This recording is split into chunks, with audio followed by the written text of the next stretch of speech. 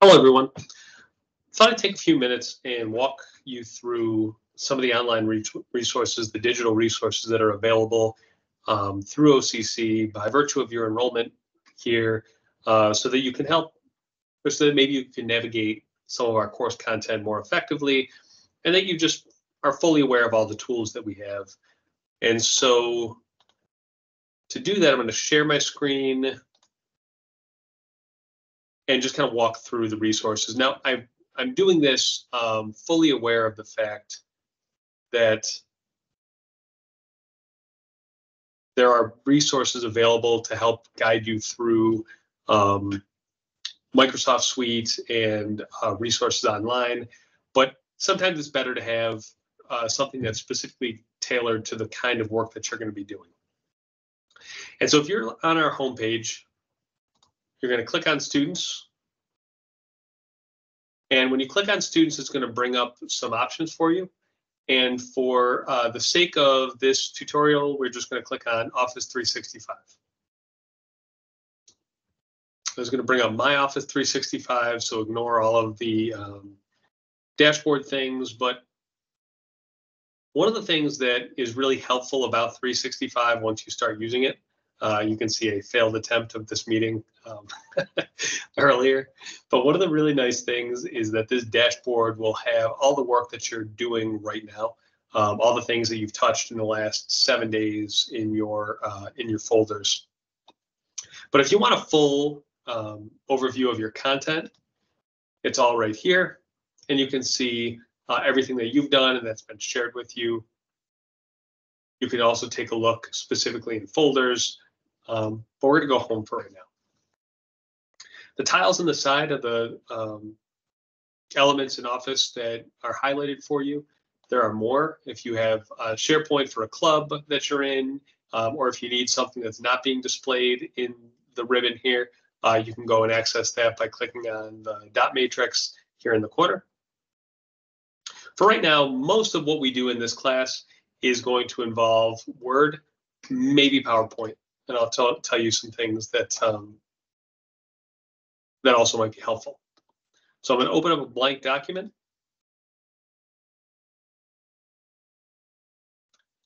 I have the dark mode turned on. I find it helpful. I think it's less distracting. There's two options that you have. You can either edit this in the HTML version, or you can open this in the desktop app. So if you don't have the desktop app downloaded to your computer, clicking on this, or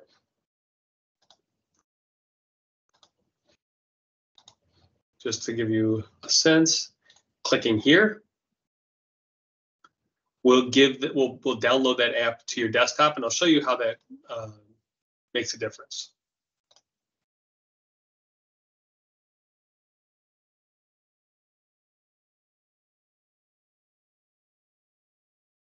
So if I just have a blank document open here, right, this is what my toolbar looks like. I have some buttons that are here that pertain to spacing. I have most of the things that you need, bullets and numbers and all of that. If I go into the desktop version,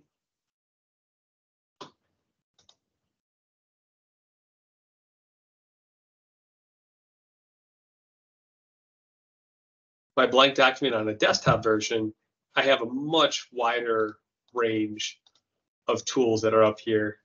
And I can still save this to my cloud.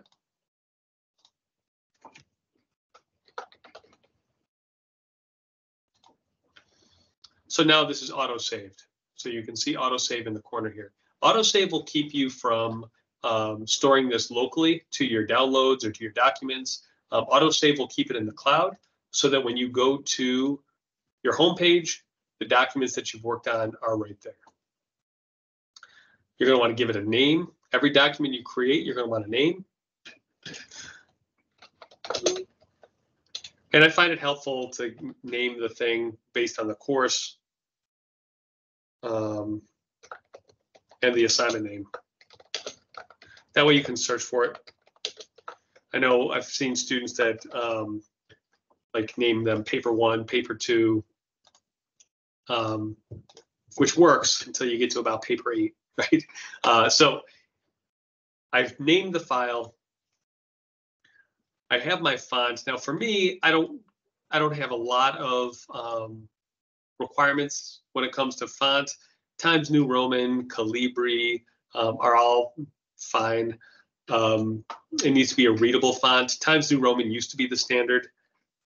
So I'm just going to put my name here. So I'll put my MLA header up here. I'm Justin Pritchard. I'm in Professor Pritchard's English class. That class is ENG 103, section 319 or 20. And the date today is February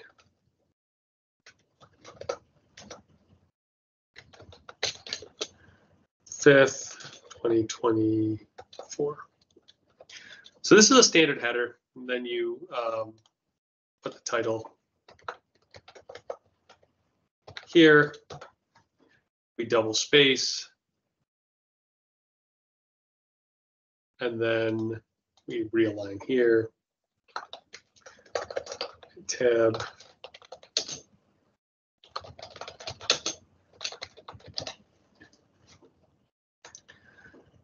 And so this is more or less MLA style. All right, so it's your name, then it's my name, then it's the class, then it's the date, then the title of your assignment, and then your actual writing. This really doesn't matter a ton for some of the smaller assignments, but once we get to the essays, this will be a little bit more important. What's really important, so once you have a document, you're going to file, you're going to save as. If you're in, it's fine if you download a PDF or download a copy, but if you're working in the cloud, you're going to want to download a version of this paper to your local drive because it makes it easier to attach on D2L. And I'll show you that in just a second. So I'm going to go into D2L. I'm going to view this as a student.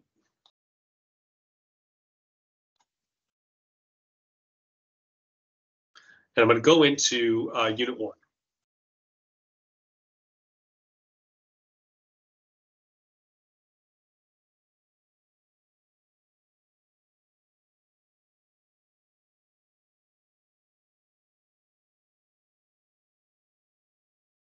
So let's say I want to complete the second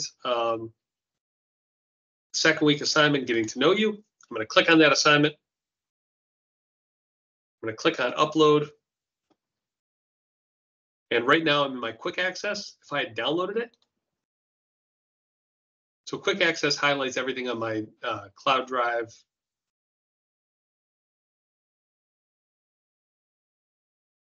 Here, I'll show you. Oops.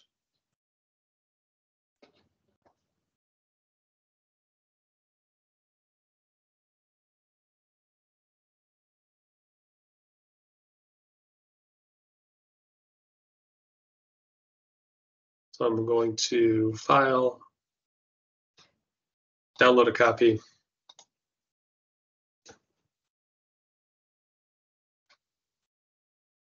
Back into the assignment, upload that copy. There it is. So I'm in my downloads. You'll see it appear right here. Just as a note, I'm showing you Microsoft Word because the Pages format does not work on Mac. I'm not sure, I'm not familiar with Apple products, so I can't give you some specific direction on how to save. I know there's a way to get PDF and .doc from a Mac, but since everybody has access to the 365, and I know it's a better suite of software for writing and editing, I would say start there. I'm going to click Submit. Now, once I submit, you should see it listed here. You can continue to submit. Let's say I submitted this and I didn't want to. I can just submit an additional one over the top, and I'll always look at the last one you submitted.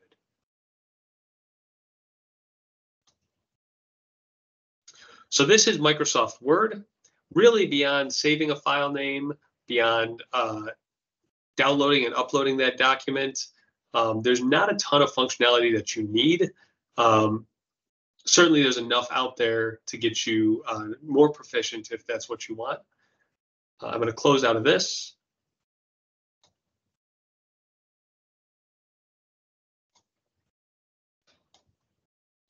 Close out of this. Now, all the other tools that are on here can be useful. I'm going to show you one more thing, and we're on Teams, so I don't know if this is going to let me.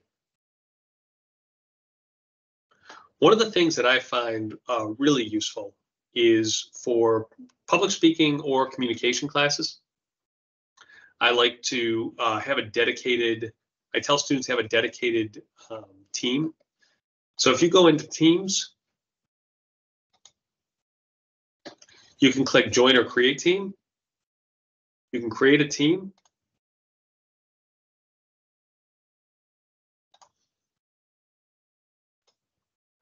Call it English 103 if you want. That way you know all of your content is right here. And it'll prompt you to create it. Now I'm going to show you the ones that I have because I did the same thing, Spring 103. This is actually the meeting that I'm recording right now. But one of the things you can do if you click on Meet and click Meet Now, you'll have a window that's up that looks like this. And what's cool about this is that if you look, and this is very meta right now because I'm showing you the thing that it's doing, but you can see the transcript from our conversation or from my lecture here, right here.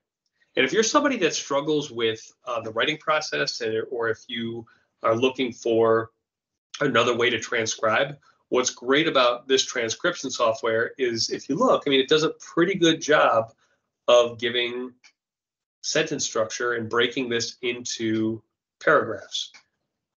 Sometimes it's just sentences, but once I'm done, I can take this and I can download it to a Microsoft Word document.